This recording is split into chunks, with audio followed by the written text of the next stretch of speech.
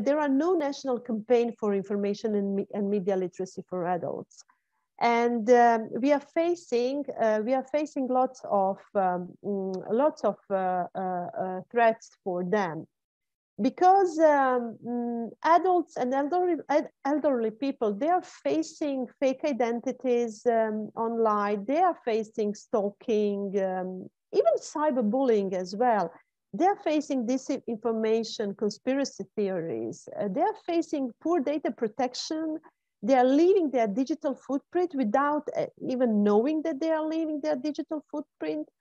There are plenty of internet frauds, identity theft, card data theft. So actually, I'm saying that adults are super vulnerable, citizens.